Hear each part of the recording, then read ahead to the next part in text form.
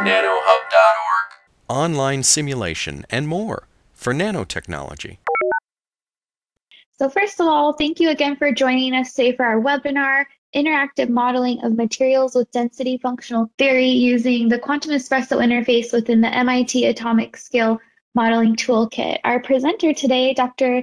Enrique Guerrero, has been a developer of this MIT Atomic-Scale Modeling Toolkit since 2021, and he has an expertise in computational physics. So with that, I'm going to hand it over to Dr. Guerrero. Okay, hello everyone. Thank you all for coming from all over the world. Good morning, good evening, good afternoon. So I've got a short introductory PowerPoint here, so don't worry, it's not just going to be me talking to you for an hour. We're going to get to actually using the toolkit, and that's going to be the bulk of this presentation. So I really highly recommend that you make a NanoHub account using those links. And we can sort of work through it together, and that will really benefit you. So the overview of what we're doing today is we're going to be using the Quantum ESPRESSO DFT, Density Functional Theory application within the MIT Atomic-Scale Modeling Toolkit. And this is especially useful for you if you're trying to integrate this application for classroom use. And might be maybe more useful if you already know what DFT is and what it brings to the table. But if you don't, that's okay. We can still work through this worksheet. So this is the second part of a two-part series. The first was given by my advisor, Professor David Struba, and previously he talked about CURE, or Course Undergraduate Research Experience, and the idea is that we have undergraduates doing research in the classroom on a new material, and this name CURE came from biologists who may have been looking at many solutions that could have been a cure. It's sort of tongue-in-cheek. So here's an example of a student's work from the class that he's taught. He had students work with MOS2, molybdenum disulfide, with selenium dopant at various concentrations. It's so high actually that maybe it's also MOSE with sulfur dopant. And the students use the dopant at different locations. That would be a lot for, say, one person to try and do every possible location. But if we split up the work amongst many students, for example, then we can find out a lot of material properties about a wide array of materials. So it's kind of a bit of a quantity, not over quality, but it's really putting quantity into the picture, and allows students to do high-level computations. The toolkit that we have been working on really removes some of the overhead required for what you might do for, say, a grad student if you're a PI. For example, you don't need to teach Linux or Bash if the student doesn't know it. It's a graphical interface. If you want to teach sort of some level of density functional theory, or maybe even no level of density functional theory, you just sort of treat it as a black box, that works as well. Here's a few resources for sort of introducing to density functional theory, especially for students. I find that videos such as this one is quite beginner friendly. And these links will be, this will be posted into the toolkit webpage itself, and I'll show you how to access it as well, this presentation, so you can access these links. A few others, so there's the NanoHub DFT user group, which you can join if you're highly interested in DFT, and perhaps you can ask people questions there if you run into a problem or you really don't know. They'll point you in the right direction. There's a lecture series actually done by NanoHub like 8 years ago. It's on YouTube. This is a book that I've seen recommended a lot for intro to DFT. And then this paper is one that I used for myself when I first learned DFT, and it helped me understand, especially about pseudopotentials, really get a sense for what's happening. But again, this PBS one is beginner friendly. It's built for a more general audience, and so it might be a good to give as an assignment for students to watch, and then come back and work on the toolkit. Okay, so we're using Quantum ESPRESSO, and we're doing DFT. These are sort of four elements that go into what Quantum ESPRESSO does, and on most of these, just what DFT is in general. Without going into too much detail, the Schrödinger equation is the sort of basis of everything here. If we could solve the Schrödinger equation for any material, we would know pretty much anything about that material that we would care about. We would know how its energy sort of responds to different stimulations, and that surprisingly gets you to just about any property that you can think of in a material, such as its elasticity or its spectra, etc. But it's difficult to solve, mainly because the electrons interact with one another, and that makes it a highly dimensional problem, and it's difficult. The Hohenberg-Kohn theorem, okay, which is the basis of DFT in general, says that you only need the correct density and not necessarily the correct wave functions to have an accurate system representation. To get the correct energy, you need the correct electron density. Kohn-Sham uses that and takes it further, and it makes up a system with its new Kohn-Sham wave functions that produce the same density, but sort of has a different set of rules. It doesn't exactly follow the Schrödinger equation. It just looks like it. And essentially what it does is it puts the electrons into a mean field. And this removes the sort of electron. It hides the electron interaction into a sort of different mathematical solution. So it becomes a solvable problem now. Quantum ESPRESSO uses plane waves. So it's a sort of natural basis set for Kohn-Sham wave functions in sort of periodic systems, and so it's very good. It sort of naturally meshes with materials physics, whereas chemists might use a different basis set like orbitals. Okay, and so what we're going to do is we're going to look at silicon. It's sort of a favorite because it's so nice and simple, and it behaves very well, and doesn't throw a lot of errors, even when we take our approximations to the limit. And so that's what we're going to do. We're going to first get acquainted with the toolkit. Then we're going to find some ideal computation parameters and compute density of states and band structure. And then phonon frequencies and Raman intensities, if we have time, we might do a little more. So now I would tell you to go to nanohub.org. Instructions are on the right here. On menu, you would have signed in. I've signed in here already, and I'll search for MIT Atomic-Scale Toolkit.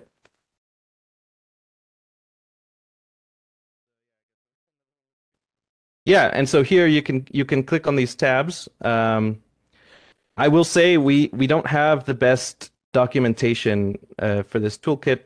I think it was sort of developed over time by many different people. And so I think this document that I've just provided is a good sort of introduction to the Quantum ESPRESSO aspect of it. And yeah, we can work on putting more documents in here. But if you go to supporting docs, the last 3 entries here, the most recent one is this PowerPoint that I'm showing you. And these 2 here are the guide that we're going to work off of. Okay, so, and here it is on the right. Here's the guide. I've put up a Word document in case you wanted to just sort of copy or edit it yourself. For a classroom, you might say just cut out, sections 1 through 5, etc. Yeah, so we can go ahead and open up the toolkit. So on the same page, we'll launch the tool. And I'm going to keep the tool on the left and the document on the right. I recommend that you follow along. The way that this document is written is it's just sort of prompts, tells you what to do, very specific where to input stuff. For example, you'll see some pictures and these red boxes tell you what each of these elements of the toolkit do. And whenever you see a green highlight, it's sort of telling you you should be typing right now, that you should be entering something into the toolkit.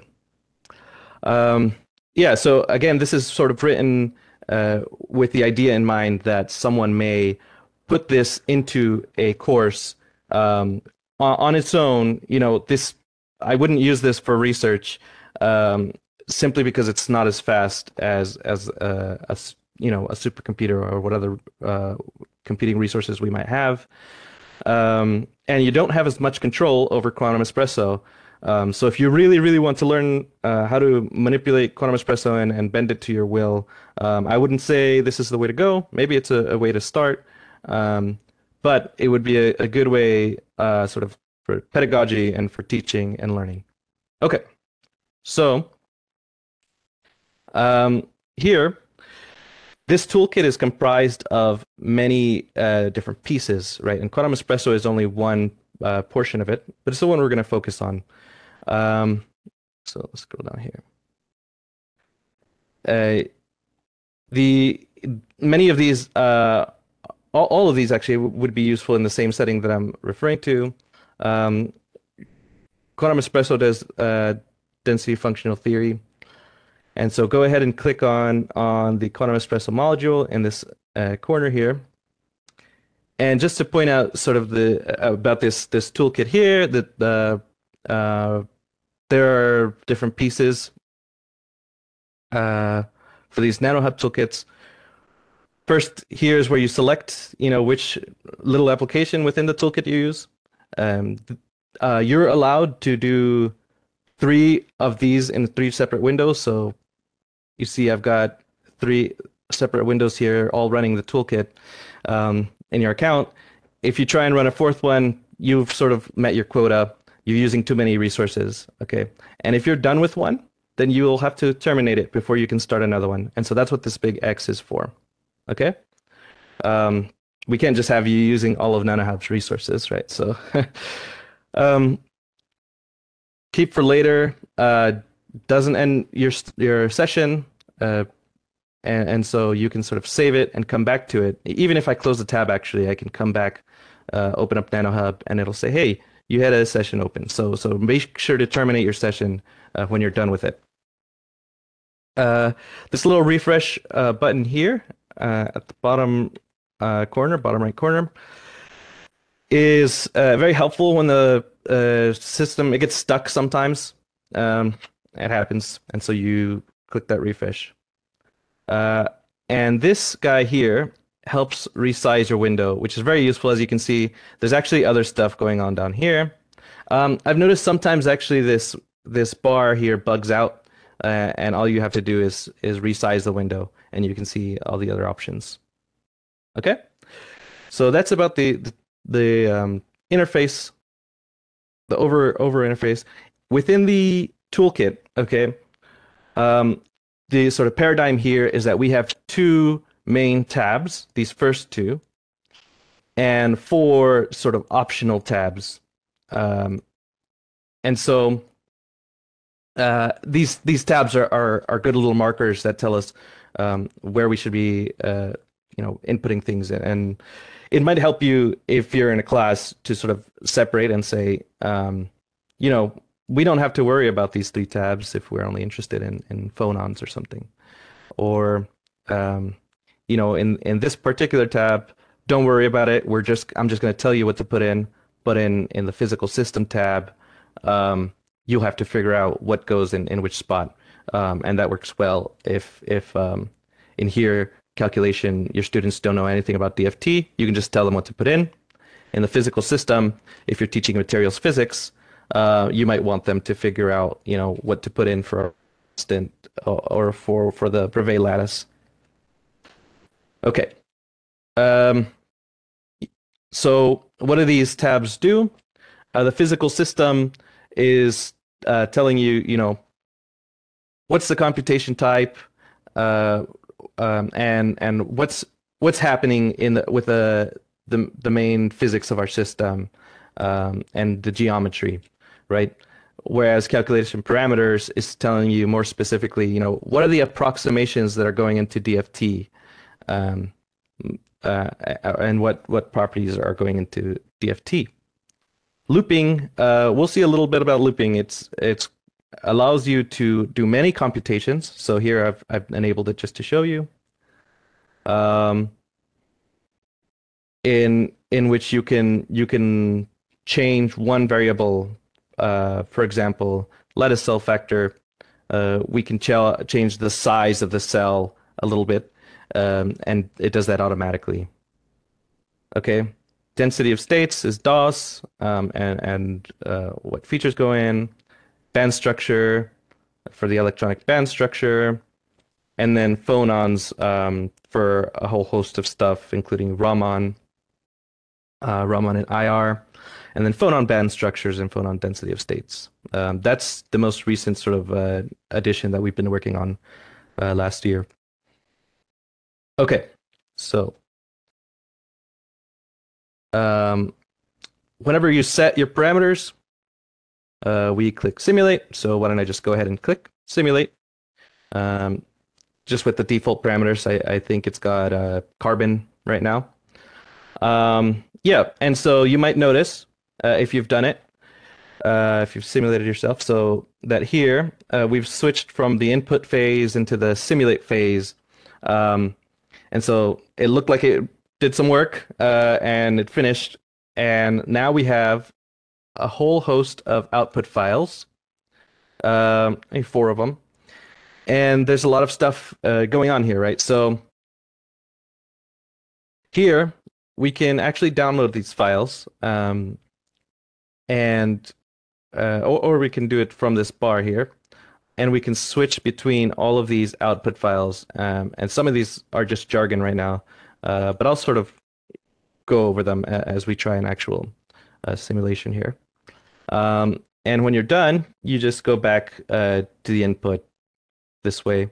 You can also come back to the simulation, and it's fine. But if you change any of these parameters, once you go back to the simulate, it re-simulates with the new parameters.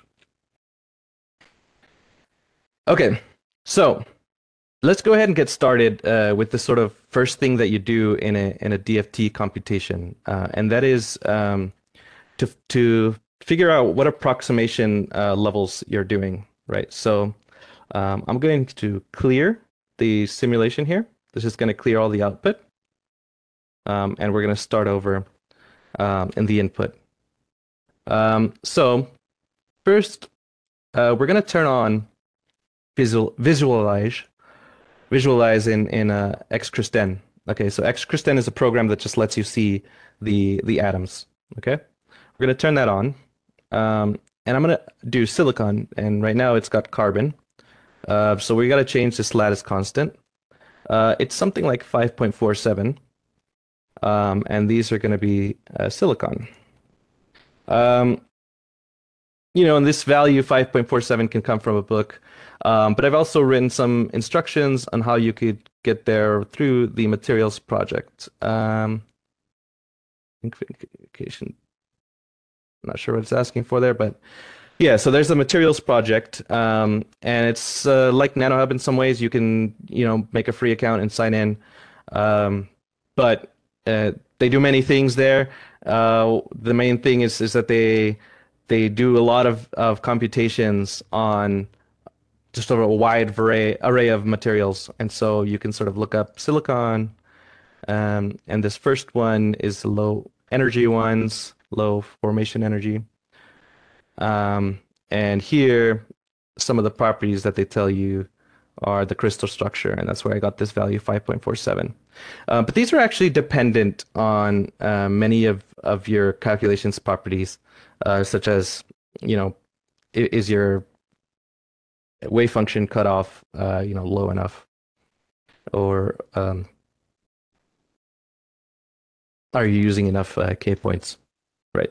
So, yeah, I've changed the atoms and the lattice constant, and we're gonna keep everything else the same. It is face center cubic, and so we're gonna go to calculation parameters, and we are going to change the XC functional, which is sort of the main approximating bit within DFT. And we're going to change that to GGA. We know that the GGA bond lengths tend to be a little bit better than the LDA, so we're just going to use that one for now.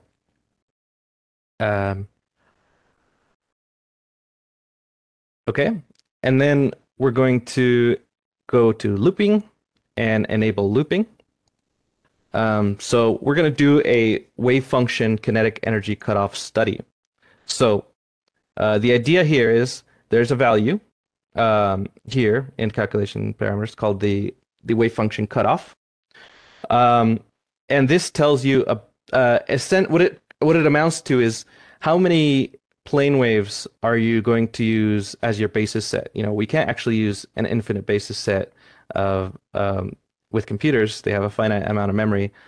So we use a finite number, and this value here, the larger it is, the more plane waves you include. And so we're going to go to looping, select wave function kinetic energy cutoff. We'll start at 15 and go to 60, just like the picture on the right. In 10 steps. So I think that's steps of 5, 15, 20, 25, 30, so on. And we're going to look at the total energy. Yeah, and so we'll go ahead and hit simulate.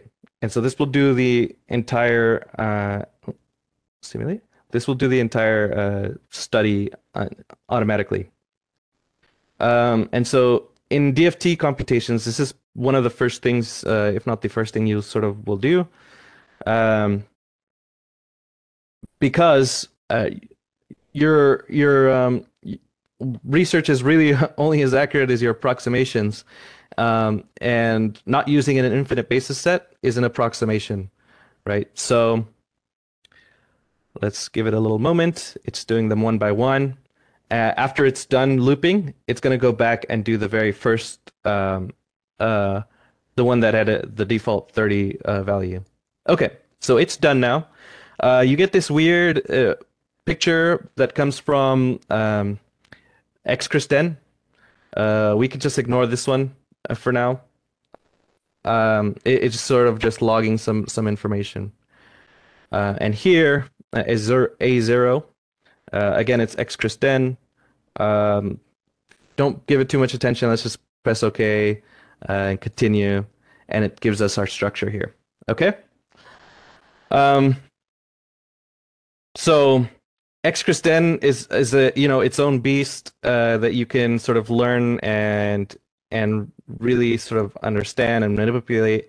But one thing that I will tell you is down here we have some stuff that might be useful in a classroom. For example, distance. It opens new tabs, which would be a new window, I guess, if you were using this locally. But once I've clicked that, I can select 2 atoms and then go back to the distance tab. And yes, I wanted an angstrom. Next, oops. I think I had this too. Accidentally pressed next. Yeah. So here you can see the positions of the atoms, and you can surmise the distance, or you press done, not next, and it tells you what the distance between 2 atoms is, 2.37 apparently. Yeah, so this is a very, very useful visualization tool that goes along with the toolkit. We'll close it for now. and we might come back to it if we get to phonons. But if you look, this is a nice picture if you're familiar with cutoffs. And again, this is why we chose silicon. Is it's so nice, even down to 15 Rydbergs, which is really quite low. And so this is like a stereotypical cutoff plot. It has a nice sort of exponential looking shape. The idea is the higher this value, the more accurate your computation, right? But it also takes up a lot more resources to go up really high. On the y-axis, we've got the energy, and typically you would subtract the energy from the largest value, and we sort of pretend that this 60 is infinite. You might do 120 Rydbergs or something, but I don't want it to take forever for this meeting here. And in this curve, you pick a good value sort of within this band that compromises between accuracy and speed. For our purposes, I'm going to pick 25. It's got about 0.01 EV per atom difference. I forget what it's like, 0.001 Rydberg. There's always sort of rough values. People have different ideas of what's a good number to choose as the difference between this energy and the final energy. But it will always sort of lie within this band. Yeah, so that's a successful kinetic energy cutoff.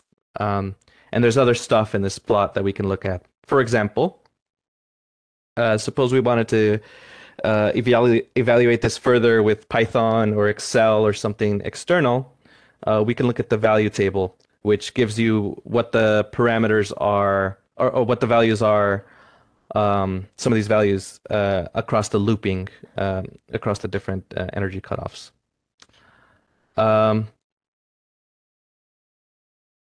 And so you can take this value, this page here, and sort of download it, and maybe put it into Excel that way, save as.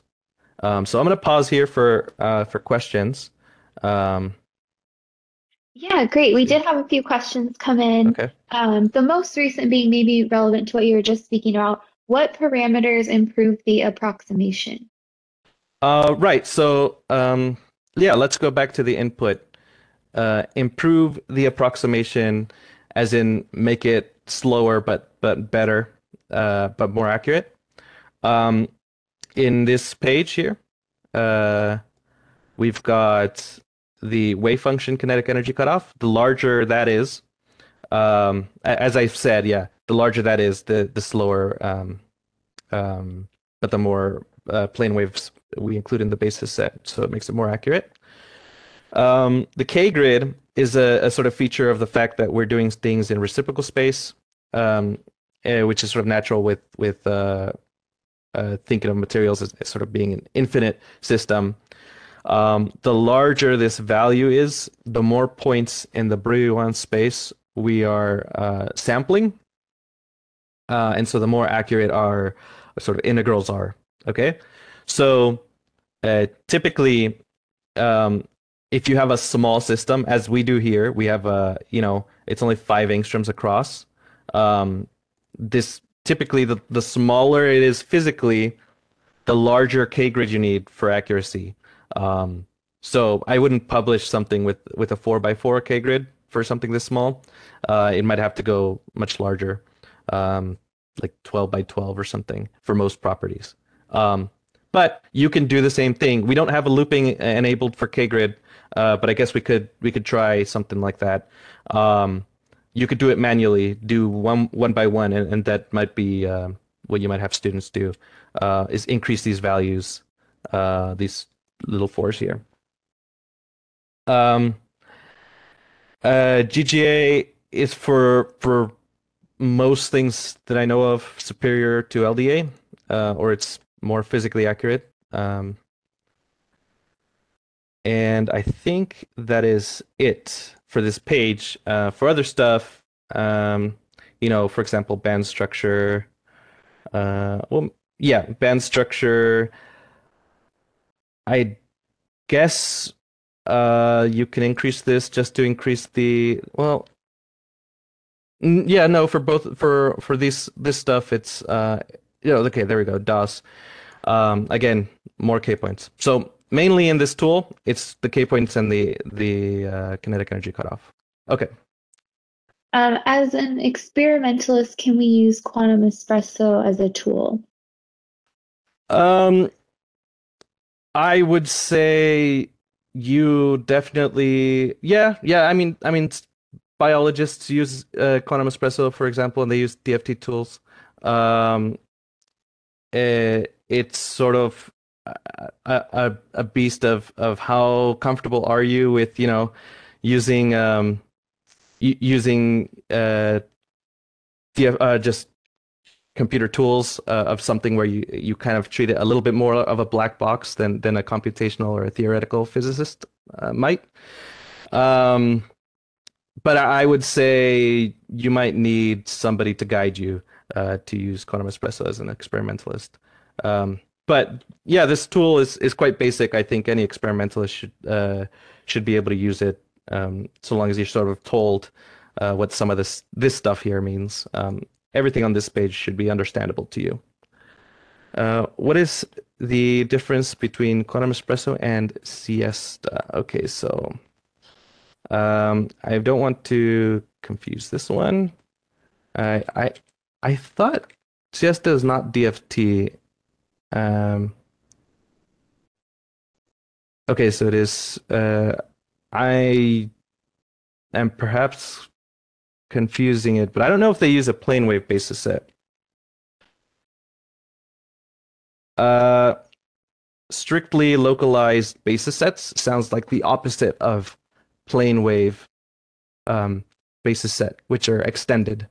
Okay, so Siesta sounds to me like it's more naturally fit for molecules than it is for extended systems. You can do molecules in espresso, and the way we do that is we sort of go into a box and we set this to like 20 or something. And now we have two silicon atoms with a bunch of empty space around them. But it's still repeating, so there's another two atoms here, but they're so far that there's no interaction. So I think that's a pretty big difference, is just the basis set that they use. They have a different set of like um, approximations that are sort of auxiliary, but yeah. Difference between Monkhorst and Gamma. Okay, so Monkhorst is a scheme for choosing what K points or what points in the Brillouin space. Gamma is sort of saying we're only going to choose the one point, and it's useful sometimes, depending on what you're doing, to only do, K equals 0, 0, 0. Whereas Monkhorst uses many points to get a more accurate sample. Sometimes you are only interested in what's happening in gamma. What parameters improve the convergences of complex systems, such as a big cluster?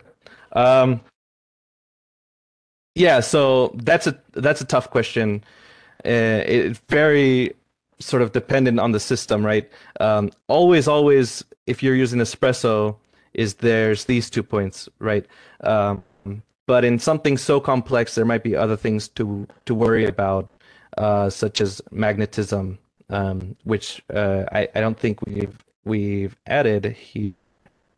No, so yeah, I have to go to espresso directly.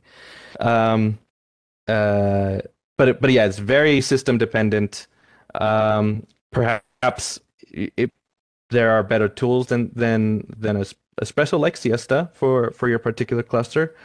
Um, if not, then yeah, it's pretty much about ramping up some of these parameters and dealing with the longer time. I mean, complex systems can just take a long time with DFT. Can we change the Brillouin zone and try the following zone 2 or 3 rather than the first one? So that is a good point. Yeah, so I didn't think about that, but you know what? That would be nice. So let's go ahead and just, as it's a teaching moment, make sure how much time we have. 20 minutes. Yeah, okay, we could still do that. Silicon.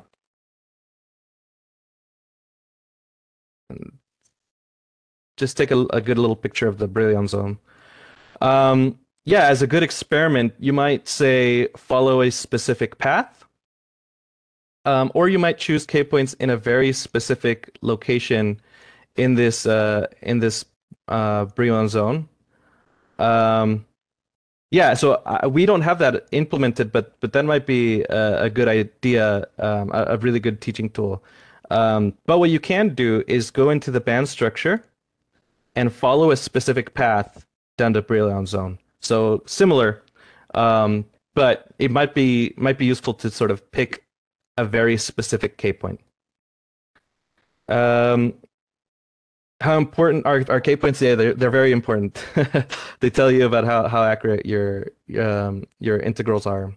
But you can always ramp this number quite high. 10 by 10 by 10 is probably good enough for a system this small for most things that you would do using this tool. But it will take longer. And finally, what's the pseudopotential? So this is a norm conserving pseudopotential, I believe. The SG15. And I think we should go back to the worksheet in the interest of time. So yeah, those are ONCV norm conserving pseudopotentials that we've got installed. We could in theory just keep adding other ones, but we just kept it simple.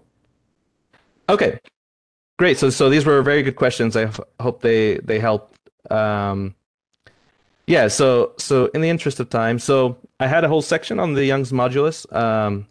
It's not really the Young's modulus the way that it's presented here, because we're looping across the lattice parameter, which is a sort of triaxial strain. So if you wanted to do this truly, you might have to do sort of individual computations, which we wanted to implement, but it turns out it's a little bit more difficult than what we did here. And what the idea is in Young's modulus is you sort of apply strain to your system, you increase the size of the cell, you take computations along the way, and so you have strain is what you input. We have as part of our output stress, and there's like a sort of Hooke's law relationship, relationship between the stress and the strain, with the spring constant in between, and that's what the Young's modulus is. But we'll skip that, except for actually, let's do one thing, which is we're gonna just do the first part, which is the VC relax. Okay, so we're gonna change our calculation mode from SCF to VC relax. Okay, and for all of these things here, if you don't know what they mean, hold your mouse over it, and there's a little blurb, okay? And I've just recently been working on improving these little blurbs, and so that should be in an update that's upcoming. So here, VC relax, it says geometric optimization of atomic positions and lattice vectors. So the difference between SCF and VC relax is SCF, we tell it, this is the system, take the energy of the system, give me what's the energy, and other properties like stress. VC relax is saying, take my system and change the atomic positions and change the lattice vectors such that they lower the energy. Okay, and so then we'll end up with a more accurate geometry. Okay, so we're going to keep this 5.47, but we'll see that we're going to improve that value. Let's see, so that's all fine. So we decided that based on our picture, 25 Rydbergs was probably fine as our wave function kinetic energy cutoff. We're going to make sure that looping is off now. We don't want to worry about it. We're not going to loop across the wave functions. Turn this off since I turned it on just to show you earlier. And let's go ahead and simulate. Okay. Let me take a look at another question. It's the bulk modulus though. Maybe. I have to look at the equations. It's been a good moment. Oh, you're right. Yes, you're right. Yes, it's that's right. Yeah, so I could just change Young's for bulk modulus. How do you view the calculated band structure and DOS? Right. So that's in the next phase. What we have to do is we will go into band structure and turn this on, and then mess with some of these parameters. Okay. For now, we'll keep it off. How do you view the, okay. Can we simulate superlattices? That might be a little bit more complex. Or MQW. I'm not sure what you mean by MQWs. I'm thinking by superlattice you mean something like a twisted bilayer. Some live learning here. Okay, multiple quantum wells. I'm not sure. I'm not sure that's the answer.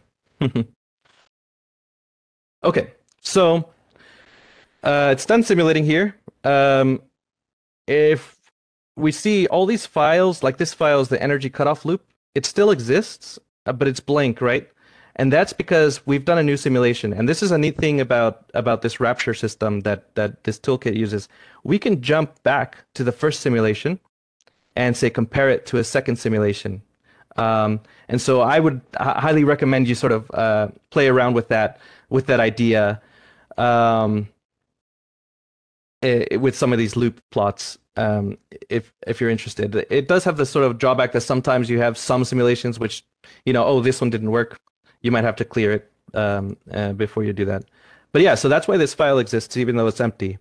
And same with the value table. Again, it exists in the first simulation, the one we just did with the loop, but not in this one. So now let's actually look at some of these files here.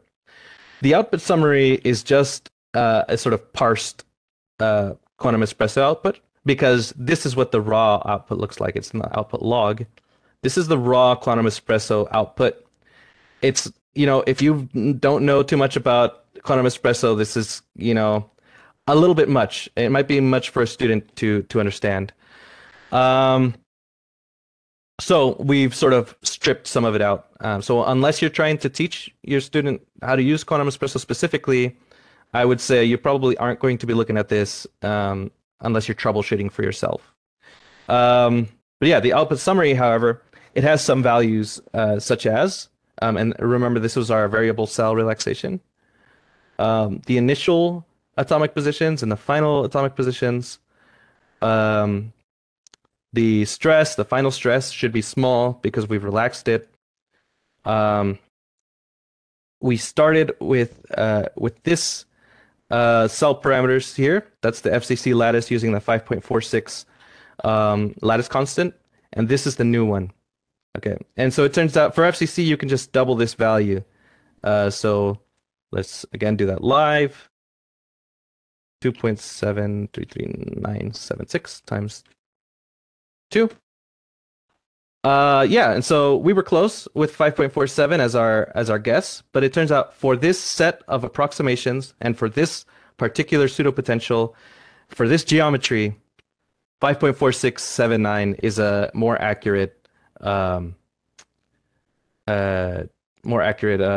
constant. So let's go ahead and change that to 4.467952. And so this is a nice study for students to do. It's just to relax it and find what the ideal lattice constant is, because that gets you to the bond length by doing some stuff that you learn in introductory, like materials physics.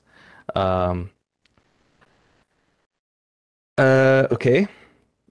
So yeah, after that we would do this, not the Young's modulus, but the bulk modulus, as was pointed out in the chat, using the looping. Right, and so one thing, this is part so the next thing is we can look at this density of states and band structure to sort of answer that question earlier. And so now that we've got an accurate geometry, now we can do something like a density of states. You would want to use an accurate geometry. Otherwise, you're not getting the density of states of your system. You're getting it at the density of states under strain, which is an interesting study, but you better know what you're doing. That what you're doing is what you mean to be doing. So all this stuff stays the same. Looping is off. Make sure that you've updated this value to whatever came out of your relaxation. And we can start. So here I've got a sort of comparison, just came from the literature somewhere. Well, actually from a Berkeley GW tutorial, which is a part of what our group works on. We're going to go back. Let's see, calculation to SCF. Sorry, I missed that one part. Make sure looping's off. Density of states, yes. Let's set the number of bands to 12. And let's compute the band structure as well. And we're going to leave this value at 8, but we're going to change the path through the K space. Okay, so this will be the last thing we do here. So hang in there. So there's some default values here, and you can see L, X, and GG stands for gamma. These are the points, special points in the FCC in its reciprocal lattice. And so the one up here seems to go through L, gamma, and then X, and then U, and then back to gamma. So we're going to do a few changes here. We get U, 40, and then change this to a gamma and 1. Okay. And what do these numbers here mean? So again, these L and X, looking back at this, this resource here, which I think I've linked to in the page, they refer to just the points, right? Like they tell you whether these points are on the face of this reciprocal lattice, of this Brillouin zone, or at a vertex, or so on. And these are the coordinates here. These are the coordinates actually in K-space. Okay, the 40 refers to how many sort of intermediate points we're going to interpolate through and look for. If you didn't, maybe you don't have an FCC lattice, maybe you have something that's not symmetric, not so symmetric anyways. You might have to, write these in by hand, as I've done here as well. So instead of doing this, GG, UX, or whatever, is you use the coordinates and they're raw in units of 2 pi by a. So for example, let's see, L is pi over a, pi over a, pi over a. That's half of 2 pi by a. So it's 0 0.5, 0 0.5, 0 0.5. And again, 40 is about the interpolating points.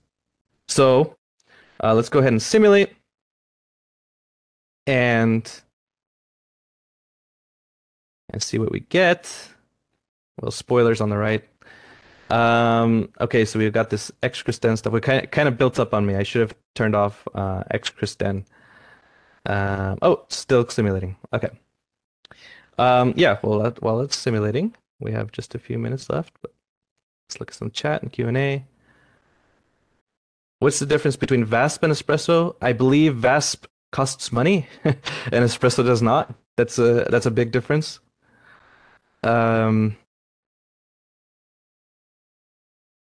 I come again to how I got to the details of the lattice constants? Yes. So it looks like that was from much earlier. It's in the document, which I recommend downloading, in section 4, Roman numeral 4. I went to the materials project and I logged in. Oops.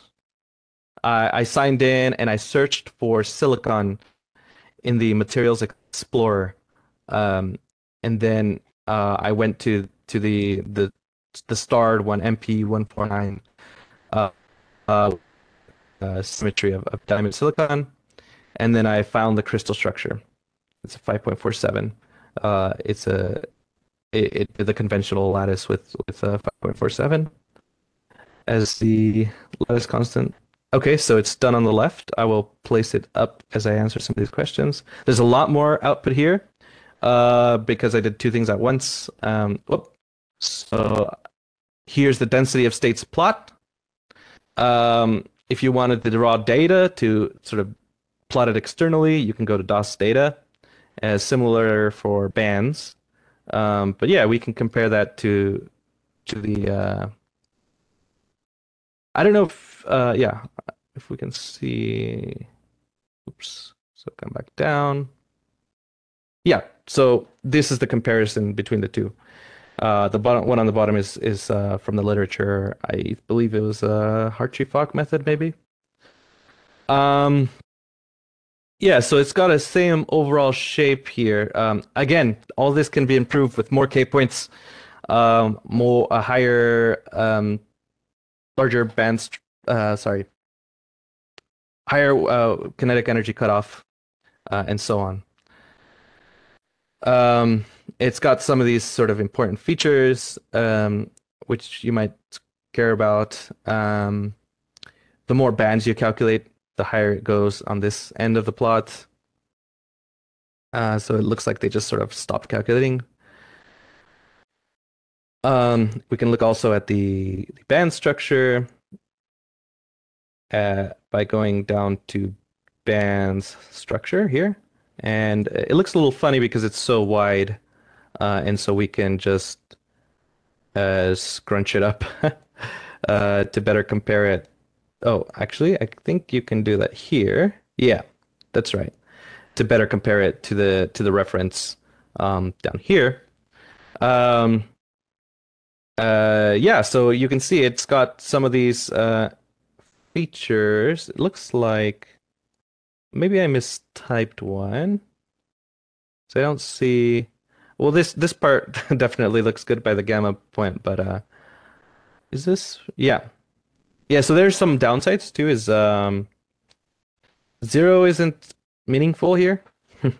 Like you want it 0 to be at the Fermi level, but we haven't done any processing in order for that to be the case, which is something we should change probably, is to make 0 be, for example, like the bottom of the valence band or something, or at least somewhere within the band gap.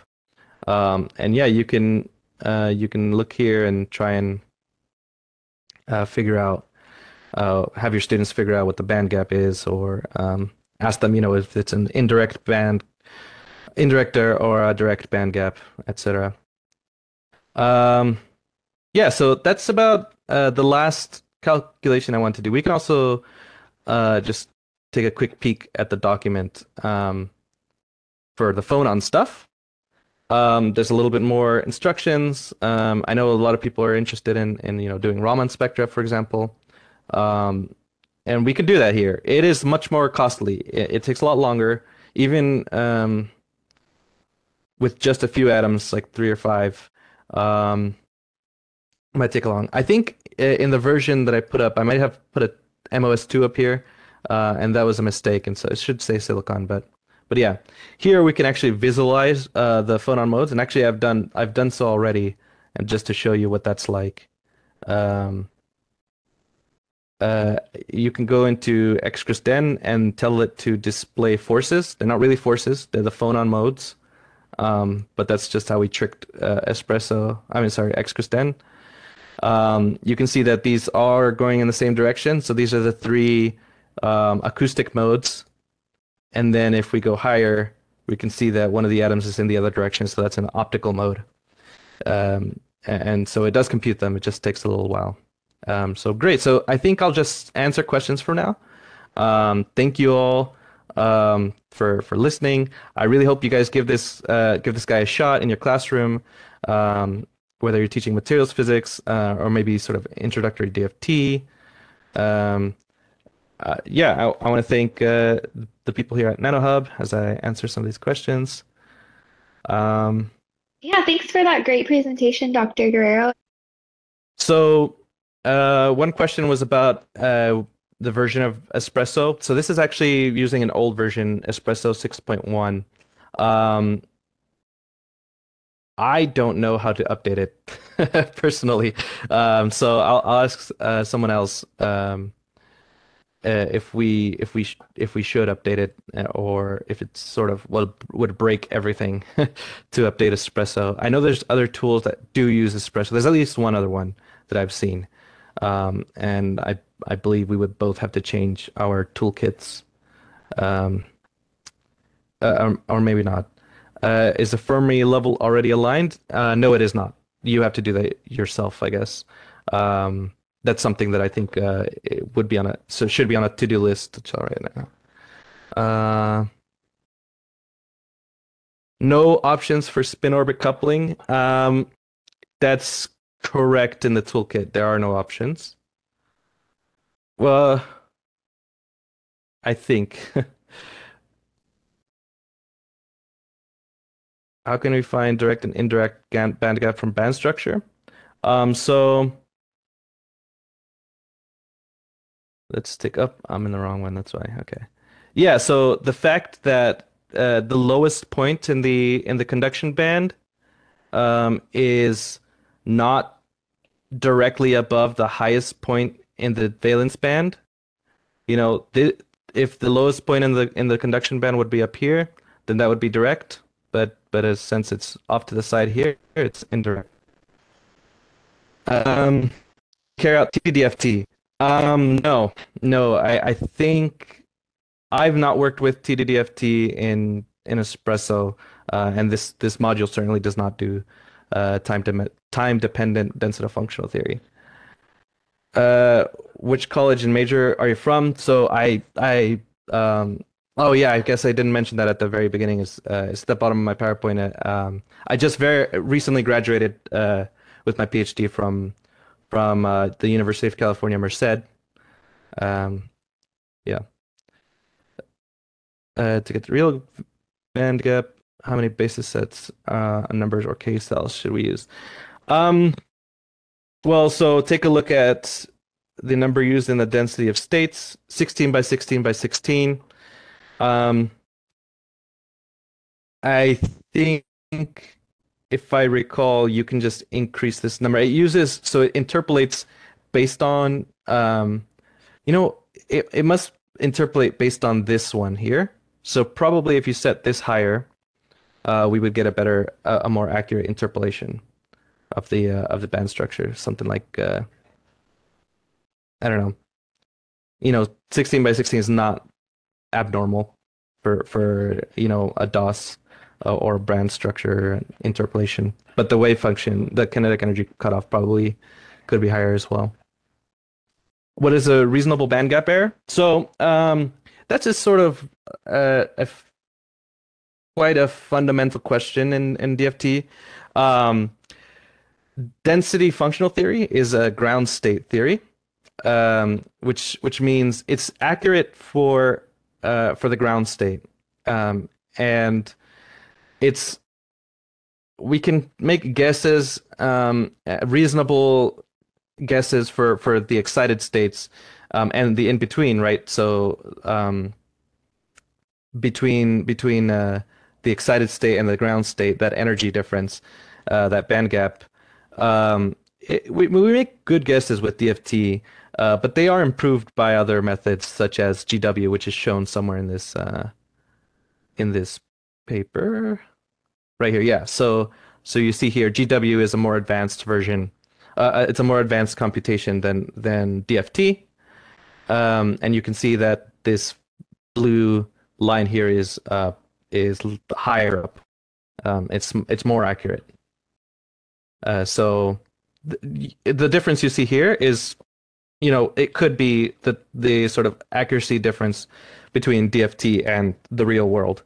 The problem is that sometimes, do you see how this green line is lower than the blue line? Sometimes the green line goes underneath the valence band and the valence band maximum, and so then you have just a completely wrong result in that an insulator looks like a metal or something. Are there known issues with Xkristen? The labels in the brown tabs were absent and no image appeared, and this person's running Chrome on macOS. Any known issues with try resizing it. Resizing the toolkit sometimes fixes it. If you email me a screenshot, I can maybe help you a little bit more directly. But yeah, sometimes there's some weird things happen with the like stuff disappearing. Guerrero 23 ucmerced.edu. Are there information cards available for standard semiconductors like GAs and INP? Yeah, so this seminar here is kind of maybe this one and the one from 2 weeks ago is maybe our first real like attempt at getting our toolkit sort of out there in a more formal way. So as of right now, this guide here is pretty much the only thing I've got for Espresso. However, one thing that I didn't mention is you can obviously go to Quantum ESPRESSO tutorial, and it sounded like you were talking about gallium nitride, maybe. Let's see, maybe they have one. And so okay, so that doesn't look like a tutorial, but certainly there are tutorials, and then people have done some of these standard materials. Yeah, so here's I think one. Yeah, there's a lot of tutorials on Espresso. You can sort of try and like combine it with our module if you're not using just raw espresso by itself. And another place which I've mentioned in the worksheet is that if you wanted to know, what's exactly happening, I've given this. So there's this. Let's see. Run parameters. Okay, so run parameters is the raw like set of variables that was used in the computation. But also there's this input file, which is going into Espresso. You can look up pw.x input. This is the documentation for Espresso, and you can match up, what does, NAT mean? NAT is the number of atoms. And so there's 2 atoms, for example, in our cell. That would be the hard and long, like I'm going to slug through this the hard way. Would be looking through the Quantum ESPRESSO documentation to understand what's the toolkit doing based on your input. All right, great. Thanks again, Dr. Guerrero. So thanks everyone for attending and have a great day.